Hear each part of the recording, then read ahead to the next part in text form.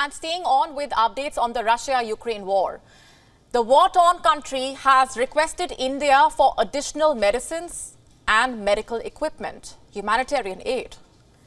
The request in a letter by the Ukrainian President Volodymyr Zelensky to the Indian Prime Minister Narendra Modi came during the 3-day visit to India by Ukraine's Deputy Foreign Minister, when she met the Minister of State for External Affairs, Meenakshi Lekhi. Now, Kiev says it will allow foreign medical students to take the Unified State Qualification exam in Ukraine, and this will offer tremendous relief for tons of Indian students who were forced to leave when the war broke out. Meanwhile, Ukraine has called India a global player when it comes to helping out other countries, emphasizing that India stands as the Vishwa Guru of the world.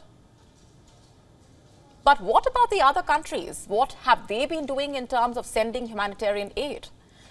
For example, the US, which spends billions in supplying weapons.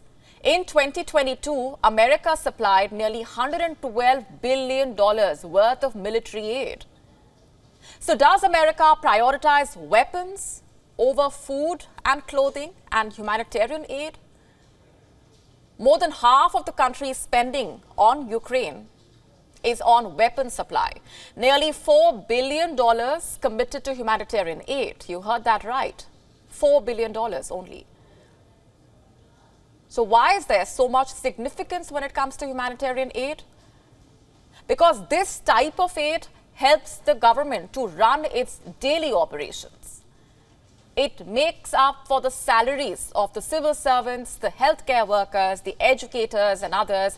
Humanitarian aid also includes supply of food assistance, safe drinking water, medical supplies, other necessities. It's not only the US which shows special interest in military aid.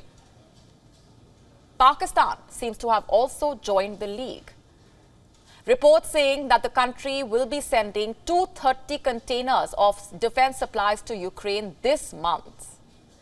What makes this move highly controversial is while Pakistan shows interest in sending weapons to Ukraine, it is also asking Russia for help in modernizing its aircraft engines. And that's not even all. Pakistan would also start receiving petroleum at discounted rates from Russia by the end of this month. So why would Pakistan send weapons to Ukraine? Reports say Pakistan, which has established itself as a major provider of weapons to Ukraine, could transfer the military aid in exchange for financial assistance from the West. Although nothing has been confirmed, the move does make sense, like we've been saying, for Pakistan as it continues to go through the worsening economic crisis. And while India has been prioritizing supplying humanitarian aid, countries like Pakistan and the US continue to churn out weapons and ammunition. The contrast is quite visible. Will the business of weapons manufacturing take over the importance of humanitarian aid?